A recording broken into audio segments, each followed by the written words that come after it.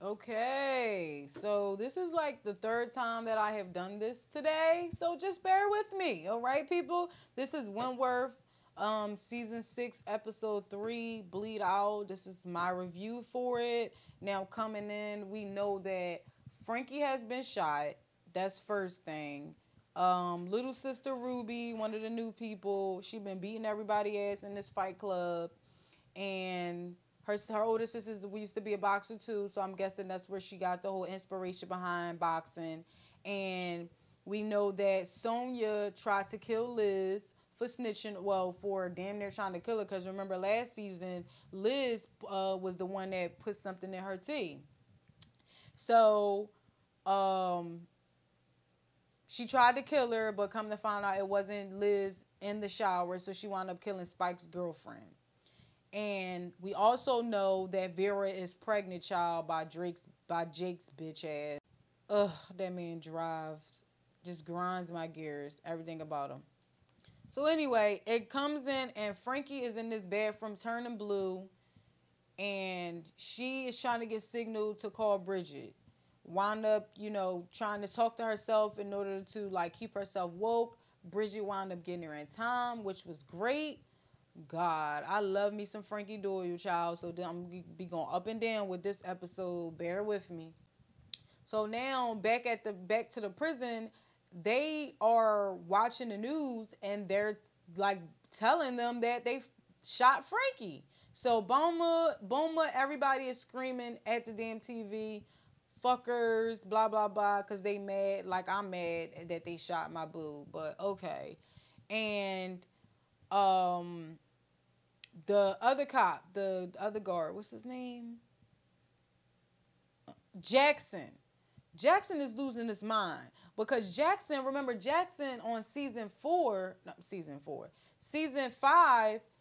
the ending, he is the one that buried Ferguson's ass. Crazy. Oh my God, that lady is crazy. She's the devil herself. He's the one that buried her. Child. So he's going through it. He keep thinking about it. He keep having flashbacks about it. In the midst of his flashback, he winds up smacking Liz's hand into the goddamn hot ass pot. And next thing you know, you got Sonya and Liz in this bathroom discussing, Sonya's trying to be nice to her, and they basically discussing that they going to turn on the lawyer dude that tried to seduce Liz in order to get her to be persuasive enough to get her to turn on Sonya and say that Sonya killed somebody. I don't know, which Sonya probably did, child. I don't know. So next scene is Bridget takes Frankie to the train where she was hiding out at. But she's talking to her and telling her that she needs a blood transfusion. She got to go to the hospital. And Frankie is not trying to hear that shit. Listen, Frankie, I don't even blame you, child. You done left this prison, escaped this prison to try to find this evidence, and you trying to get me to go to the damn hospital. I get it. I do look like I'm dying. But fuck that. A bitch gonna die out in these streets until I get this evidence, because I ain't going to no hospital where they gonna be able to identify my ass. I'm wanted. They gonna lock me up.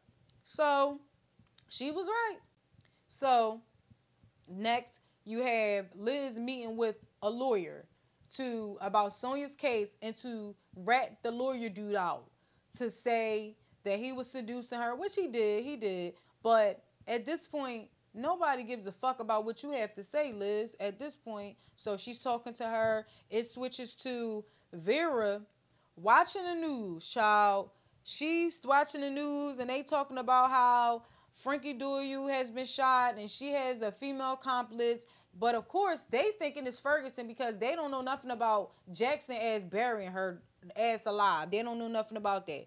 So it's a possibility that, but of course, Vera's smart. She knows, yeah, it can be Ferguson, but that don't add up. They don't fuck with each other. So it had to been Bridget, of course, right? But in the midst of this, Jake is bringing in Sonya's ass. She is trying to get this doggone workshop back, green room, whatever the hell they was calling it. And Vera is looking at her like, girl, that was the way for these bitches to escape. This whole workshop bullshit, y'all building boxes. That's how they escape. No, you're not getting this damn broom back. Like, what? What you talking about? So, next scene, little sis wants to fight now. Like, she want to fight, but she got some rules for these damn fight club bitches. And she goes to them like, listen, I'm the top bitch. I'm making money. I'm beating these bitches up. So y'all gonna have to give me a percentage of all the fights. They getting to negotiating and wound up agreeing to 20% of each fight. And Ollie wound up seeing Ruby in the workout room. She punching the bag, and she's telling Ollie that she gonna fight. That's what she gonna make as her thing to do. She just gonna kick bitches' ass. Now I'm thinking to myself, why you tell Ollie? Like, Ollie ass just be snitching. I know you got a sweetheart, and you know you be trying to look out, but you, girl, how'd you even get in jail? But anyway. So, Frigid are back on, the next thing is Frigid and they on the train. For those who don't know, who haven't been watching it, Frigid means Frankie and Bridget, bitch. Okay? And, they talking like she gonna die or something. Like, they talking like shit is just like the end about when they, first fell in love and blah, blah, blah. And I don't know. It was just bothering me because I don't feel like it. Like, I need you to live, Frankie, and I need Bridget. I need you to help the bitch. So it's starting to look like Frankie is hallucinating, like the cops is coming after her, and I don't know, it just seems weird. Come to find out, yes, the cops are still after them, but Bridget left, so she wasn't there. She left, but she did come back. She came back with more meds and more gauze and stuff like that to help Frankie, which is good, because some had to give, child. If you don't go to the hospital, we gotta get some type of equipment, child. So, of course, like I just said, Ollie's ass goes and tell Kaz about this fight club. Kaz finds out that it wasn't even Ruby's sister that punched Spike in the bathroom. It was Ruby, bitch. Like, whatever.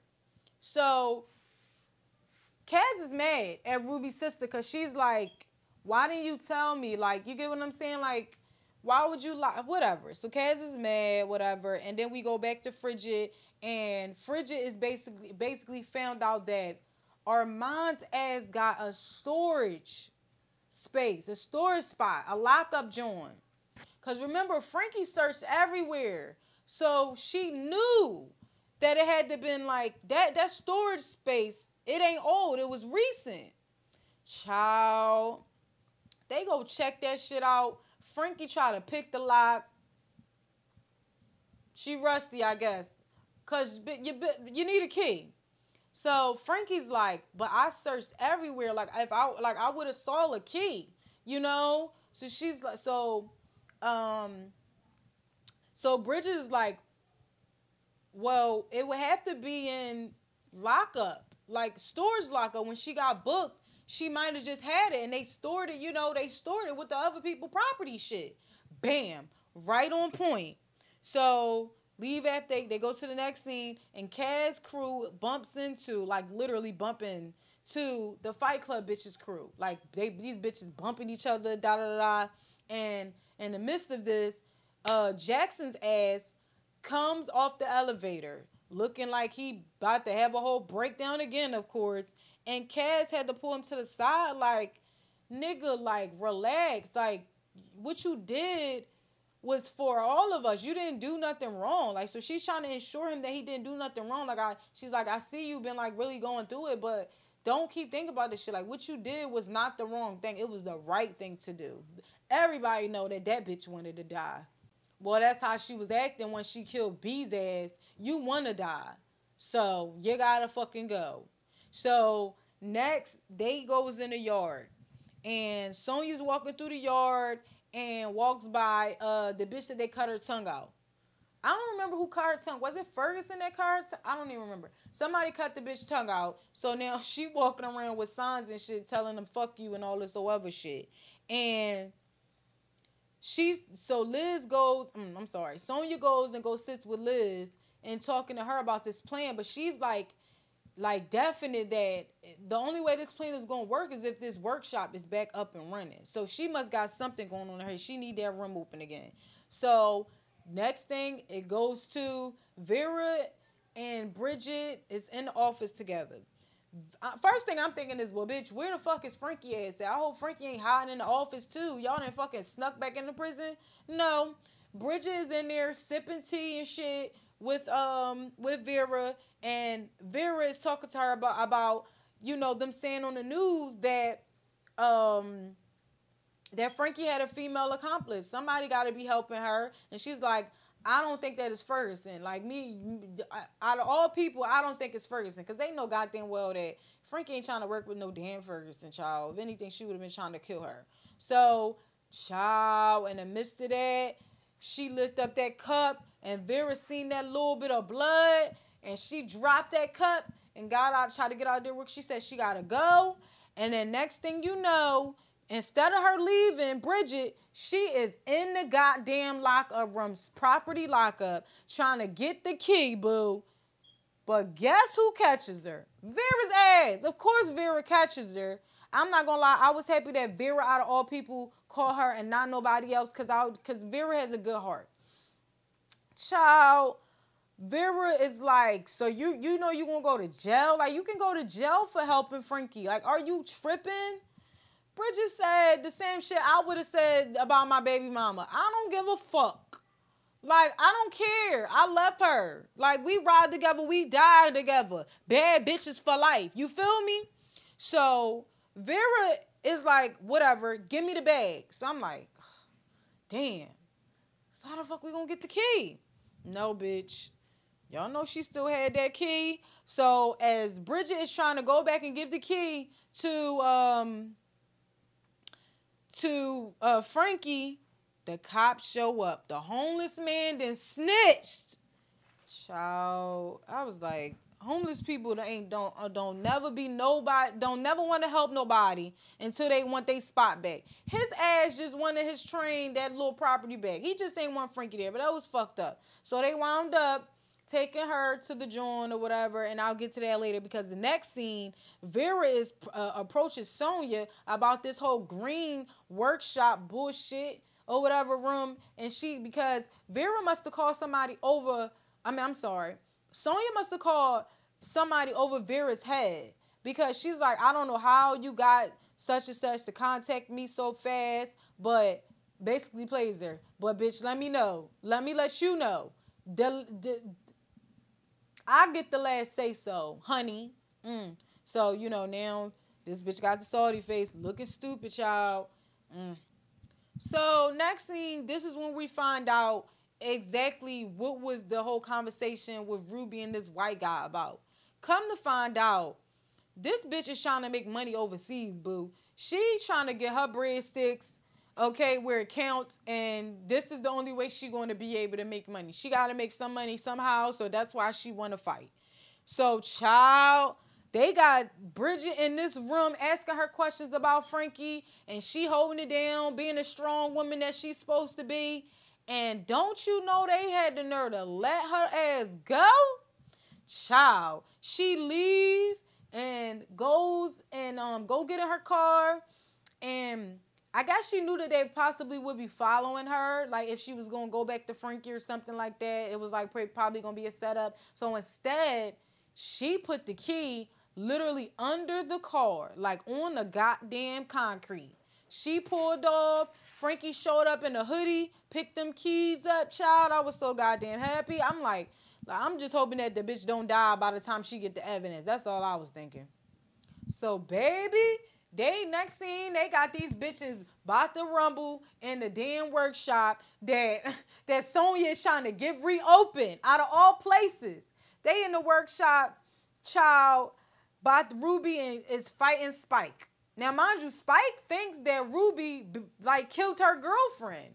But remember, Sonya thought it was Liz, and don't nobody know that, child. This shit about to, I can't wait for, the season start getting crazy.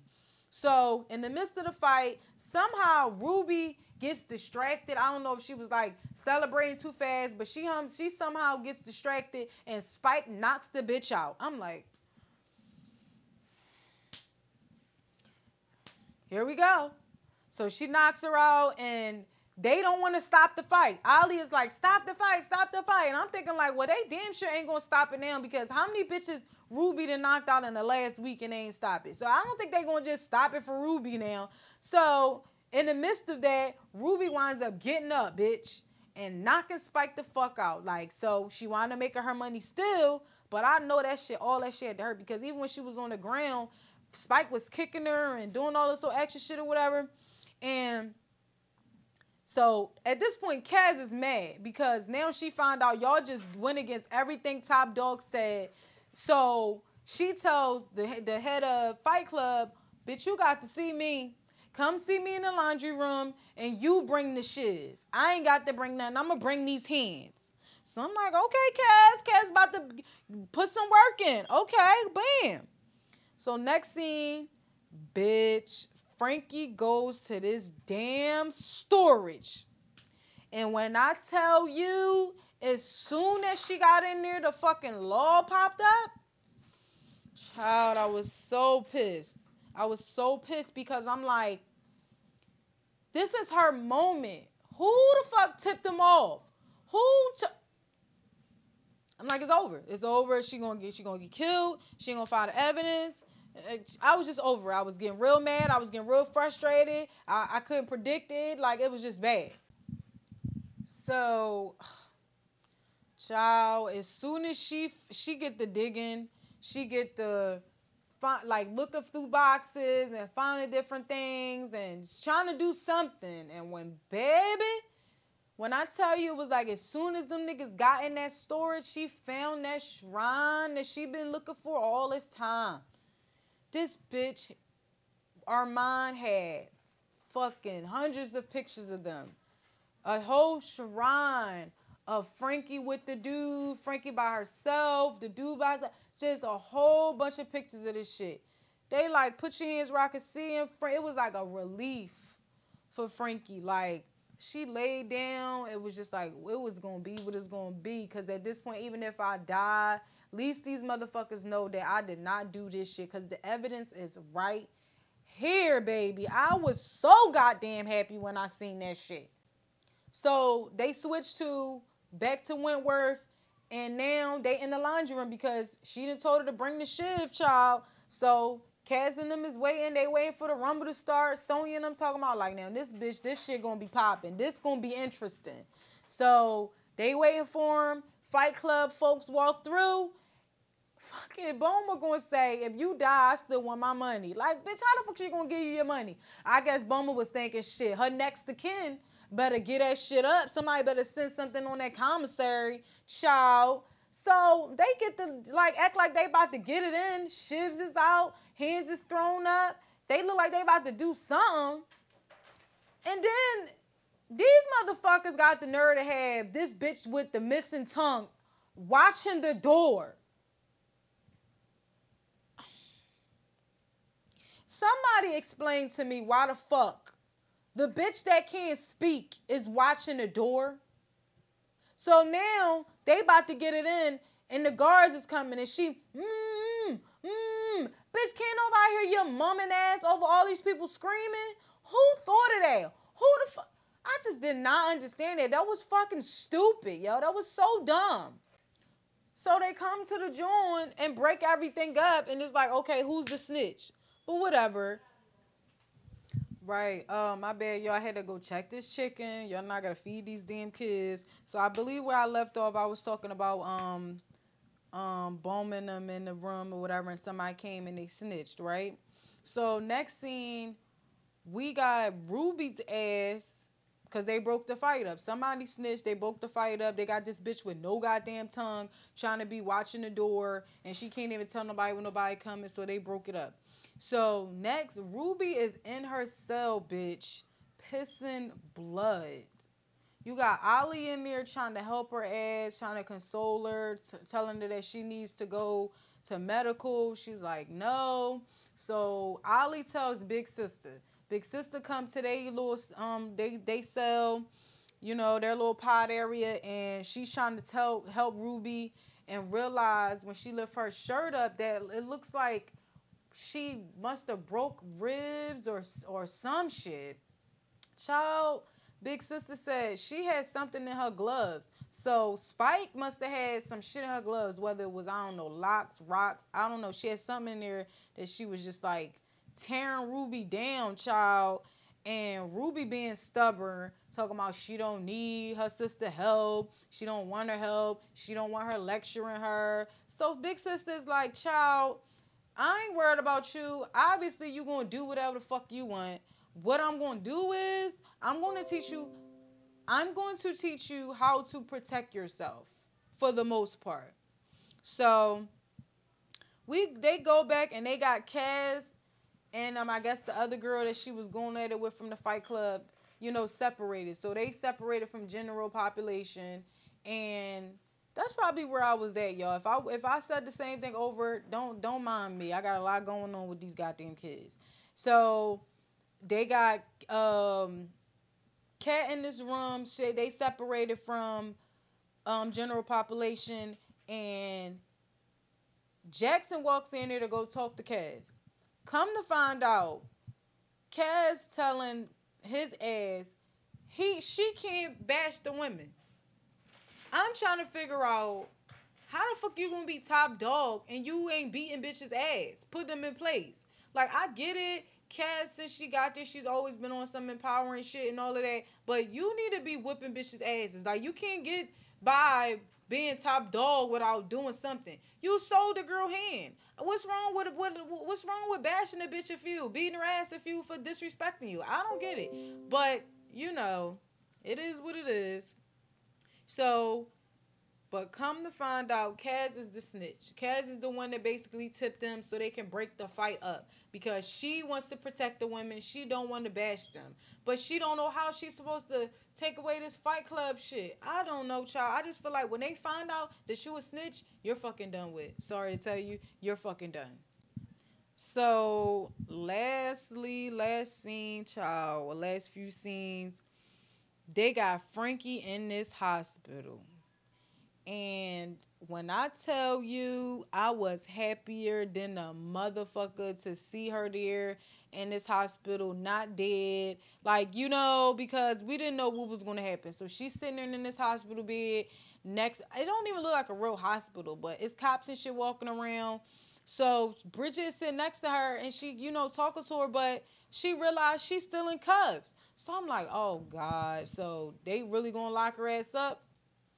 And so the cops is telling her she's still in handcuffs because even though they found the evidence, shut up!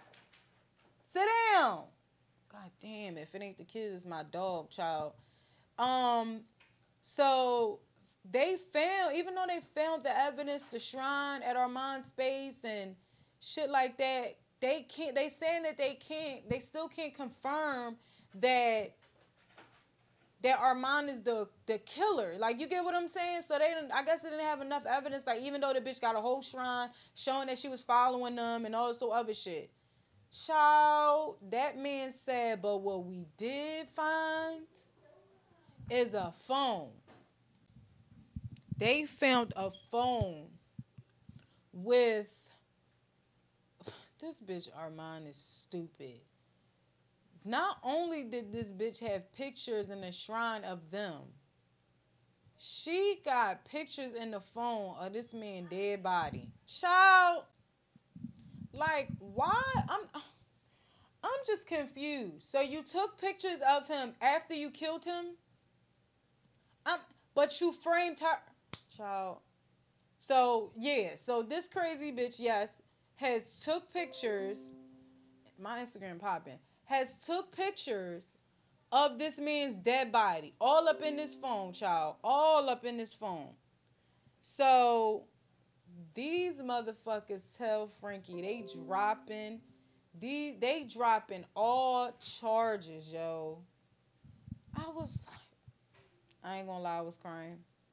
I was crying a lot because if anybody knows and has been watching since season 1, like, Frankie, out of all people, deserved that freedom. Like, she was already out. Like, you get what I'm saying? She was already out, and then they wound up, like, I guess the girl wound up framing her or whatever. Because I'm just like, yo, I'm really fucking tired of my Instagram popping up on here. Like, I'm really getting frustrated, and especially when it's just people going live. That shit is frustrating.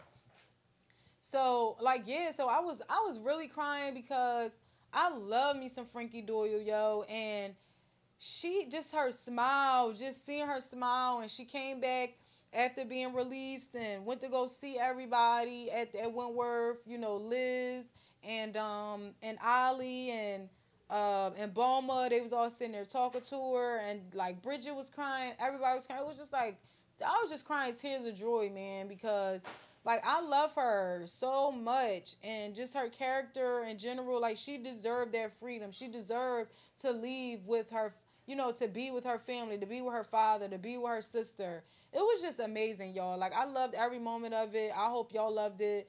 That was my review. My predictions are Ferguson ain't dead, bitch. If we got a third episode like this with a good ending, ain't no way that this bitch Ferguson ain't dead, yo. This she gotta pop out of nowhere. Either that or this new bitch that they bringing on, she's about to be like the next Ferguson, bitch. Cause like you gotta have a character like that. She made everybody want to kill her.